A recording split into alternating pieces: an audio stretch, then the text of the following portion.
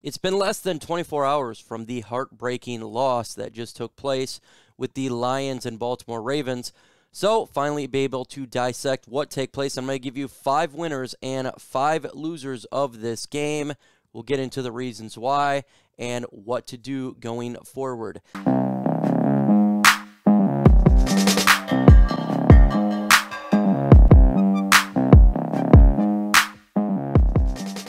Before we get to the main part of this video, if you're not a subscriber, smash that subscribe button. Also, hit that like button. Let's get to 200 likes in this video. The more likes we get, the more chance this video gets out there. Let's get into it right now. We're going to start with the winners list, and the first winner on my list is DeAndre Swift, Lions running back. This guy was all-dimensional in the game yesterday with the Baltimore Ravens. This guy was running on the ground, but he was a major factor in the passing game. Matter of fact, one drive, it was nearly all DeAndre Swift, beating the linebackers, getting past the safety, making big-time plays, being shifty and swifty, just like we expected him to be when we drafted him. Swift was balling yesterday, and he was doing everything he could to help give this team a win. This guy needs to continue to be the focal point of the Lions offense. I've been saying it for a year now. If you want to win, we got to run Swift. We drafted this guy high. He's got the abilities. Him healthy, he is a matchup nightmare for teams. It just is what it is. And he did very well yesterday. And without Swift, we wouldn't have been in this game like we were. Swift was getting it done all over the field. I absolutely loved what I saw from Swift. He is a major winner from this game. Subscribe to the channel. We're almost to 16,000 subscribers, and with your help, we can get it done. The goal is to hit at least 20,000 by season's end. So let's get to 16,000. Smash that subscribe button. If you're watching this channel anyways, you might as well subscribe so you don't miss out on the latest news and rumors regarding our Detroit Lions. Yes, folks, the Lions linebackers is a winner on this list. You would not believe it if you've listened to me over the last couple of weeks, but the Lions linebackers did a phenomenal job compared to what they've did in weeks 1 and weeks 2. I've been on the back of Alex Anzalone throughout this whole year so far, and huge props to him coming in the game, and he was definitely doing his job. He was not getting beat up. He was staying with his player. He actually tackled. It was really nice to see. The middle of the field was not getting exploited, and he was a big reason why. Derrick Barnes and Jalen Reeves-Maybin showed a lot of promise in this game. With these guys on the field, the linebackers, can I say, looked like NFL linebackers. They looked really good. Man, oh man, it spells good towards the future of this team when you bring in these young guys and they actually stay with their assigned assignments, and they do everything they can to help stop the run and get a sack. It was really good to see the disruption. Very good job by the Lions linebacker. The Detroit Lions defensive line is a winner on my list because not only did they get after Lamar Jackson, he was feeling it throughout the whole game. We got a couple of sacks, but the most important part that the defensive line, and we'll say the linebackers as well, is containing Lamar Jackson. Lamar Jackson's been running wild upon every single defense so far this year, except for the Lions. The game plan worked. Contain Lamar Jackson, force him to pass the ball. That's how you would win this game. We didn't win the game, but it came very close. And I suspect that this game plan that took place, many other teams' defenses are going to go ahead and look at the film and do what the Lions did here because it worked to perfection. Lamar Jackson did not able to run that much. He had to force in the pocket, and he was getting sacked. Great job by the Lions defensive line. Aleem McNeil doing his thing. Harris, Williams getting sacks, being disruptive, and staying with their assigned assignments. The second half Detroit Lions was a winner in my list. They really did a good game plan. They actually took what happened in the first half, made changes to the play calling, made changes to the assignments, and it worked to perfection. The Lions offense woke up, making scoring touchdowns. The Lions defense did well in containing Lamar Jackson and not getting beat every single play. The game plan was much better. The assignments was much better. The coaching staff was much better. And the Jared Goff, he was completely different in the second half of the game.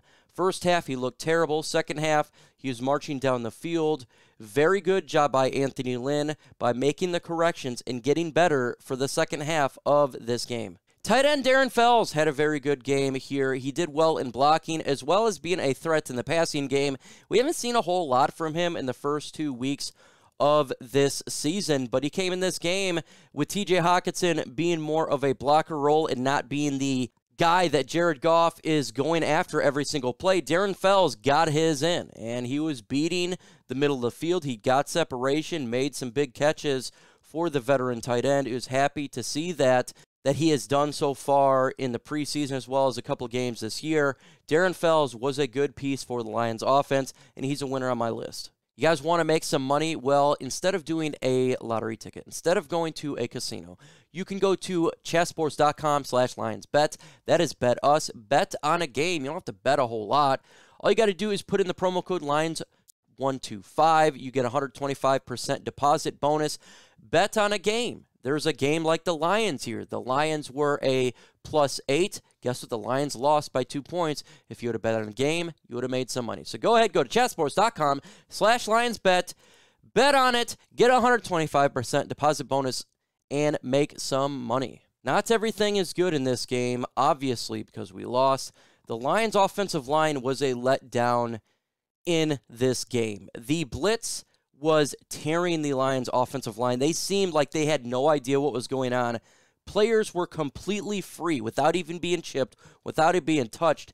It was kind of shocking to see because we're so used to this offensive line being dominating, but they were definitely getting beat up in this game. A major letdown, in my opinion. Penei Sewell didn't do as good as we've seen the first 2 weeks this season. Jonah Jackson had a rough outing, in my opinion, and Halapoulivaati Vaitai, he had some good showings, but he got beat up as well on some plays. I'm not going to necessarily think this team's a loser, but they have work to correct, specifically with the blitz. They need to figure this thing out. The first half, they were much poorer than the second half. Still, you got to be able to protect the quarterback and give the quarterback some time. You got to be able to stop that blitz. The first half, Detroit Lions, a major loser here, and it's not even close. They did absolutely nothing. The offense was 3 and out. It was a lot of drop passes, bad passes, offensive line bad. They couldn't run the football. It was a disaster offensively. I don't know what they had. They must have drank some Kool-Aid that was spiked a little bit. Maybe it wore off in the second half. But all around, it was a disaster. The defense played better than the offense, in all honesty. With that said, there should have been 2 touchdowns done by Hollywood Brown, and it was just bad passes by Lamar Jackson. The secondary was a little bit rough there. The offense was completely dumpster fire. I don't know what happened in the first half. They got to start better next week against the Bears, but they're a major loser. The first half, Detroit Lions. Flags, and flags in this game, and we'll get to the controversial call at the non-flag thrown, but there's a lot of bad penalties. False starts in this game. We cannot have that many false starts at a home game. That's ridiculous. We got to stop with the false starts. We got to stop with the holding penalties. This is getting ridiculous. The Lions need to get control of these flags. I understand we're a very young team right now, the second youngest in the NFL, and you're going to have flags on a young football team. But with the errors that we can't make, because if we make errors, it's very difficult for us to win a football game. We don't have the ability to overcome these errors. We got to stop these flags. It's getting utterly ridiculous. It seems like it's on my losers list every single week. It must get better. Now we're going to go to the no call of the Lamar Jackson with the time expiring, and they did not do that flag there. That was a miss by the refs. Obviously, we've talked about it game in and game out, why there's always no calls, no flags, or it goes against the Lions. This was definitely an error by the referees. Tired of seeing this, but this is something that us Lions fans have been dealing with forever. We can go all the way back to the Calvin Johnson catch. We can always go back to the Thanksgiving Day game where the knee was down. The throwing the red flag. Everything is going on with this team with the flags, and the only way for the Lions to win this game is you got to pummel the opponent to where this cannot occur and affect us. So terrible no call, terrible flags in this game. That is definitely a loser on my list. Will Harris continues to have another bad game. He got beat multiple times. Will Harris is having issues with this defense. And when free agency comes in the NFL draft, we're going to have to replace Will Harris. There's hype about him from the coaching staff in training camp. The hype is illegitimate. He is not a good piece to the Lions defense.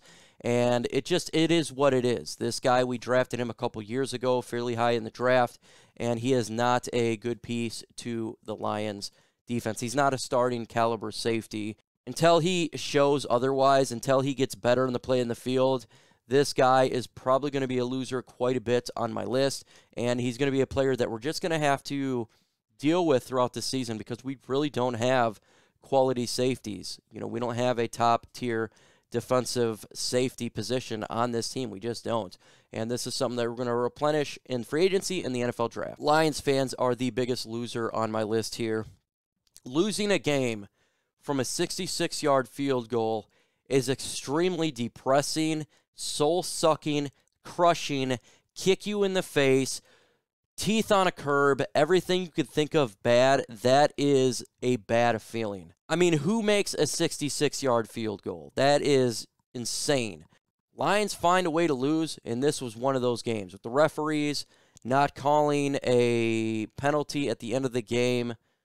Man, this was a soul crusher. And the Lions 0-3. I did expect the Lions to go 0-3. No doubt about it. I expected the Lions to lose this game. But it is soul crushing, whether you expected it or not. If you thought the Lions were going to make the playoffs, or if you thought the Lions were not going to be good, it's still soul crushing to lose by a 66-yard field goal. It sucks, man. You want your team to do well. You want your team. They played really hard in this game. They definitely showed they had the grit and the mentality, and you still lost. So it sucks. It's going to be a long season, folks. We're going to expect a lot more losses on the horizon. It's going to be a long year. It will get better, though. I do believe we got the right people in place regarding the general manager and the coaching staff. But Lions fans are losers here because it's soul-crushing. It's a killer game, and it is a punch in the mouth. We got the Lions vs. Bears preview video that will be dropping on Wednesday. Get ready for that. It will be breaking everything down, analysis, prediction video, as well as just kind of giving you a look of what we're going to see versus this game. It's going to be a little different outcome than I've expected, so get ready for that. We got the One Pride podcast on my channel Thursday, every single Thursday at 6:30 p.m. Eastern Time. Get ready for that. A great show. If you got questions, I may have answers. Lions vs. Bears live watch party on Sunday. If you guys want to see some furious and some excitement, come enjoy it. We're killing it lately. We had 1,600 people in the chat this last Sunday. That is a breaker. Come in for this game if you want to see some fun times on Sunday on my channel, Lions vs. Bears.